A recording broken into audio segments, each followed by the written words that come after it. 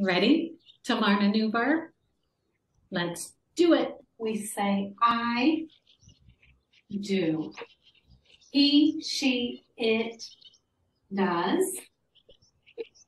You all do. We do. They do. Negative form. We say I do not. He, she, it does not.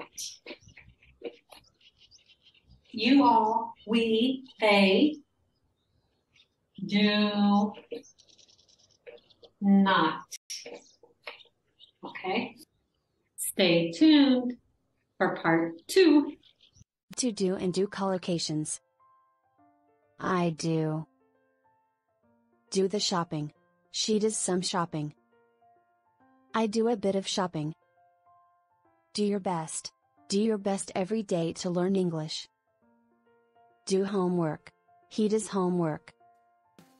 They do homework. Do the exam. She does the exam. Do a good job. They do a good job at school. Do the right thing. The kids do the right thing, picking up their toys. Do nothing. It does nothing. Do something is used as a polite way of asking for something. Please do something.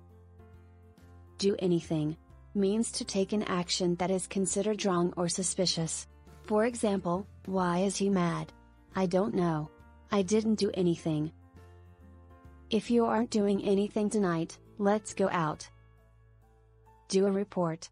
He does a medical report. Let's do it. Do business. They do some business. Just do it. Let's do this. Do work. I do some work. Do a job. We do not do the job. Do damage. The hurricane did some damage. Past tense. Do your nails. Hair. Makeup. She is doing her nails. Do laundry. She does laundry. Do ironing. She does some ironing. Do the cooking. They do the cooking.